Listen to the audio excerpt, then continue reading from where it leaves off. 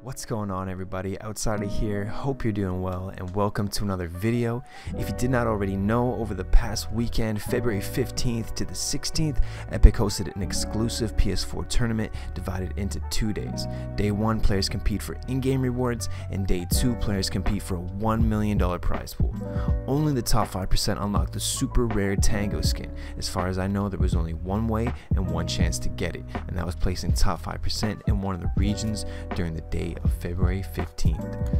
So I dusted off and fired up the old PlayStation, and let me tell you, going from 160 plus FPS for the past year back to 60 FPS plus input delay plus twice as high ping was no easy task. It gave me a headache and I felt like it was significantly worse. However, despite the challenging circumstances, I managed to perform well enough to secure the top 4% and unlock the Tango skin. The skin itself is pretty nice, nothing spectacular, but for me it's about what it represents. If you see the skin in game, you should know it's a pretty damn rare skin and you're dealing with the tryhard. I put together some highlights of the tournament I played on West. Make sure to drop a like if you enjoy the content, and let me know what you think of the skin. Thanks for all the support, and I'll see you guys in the next one.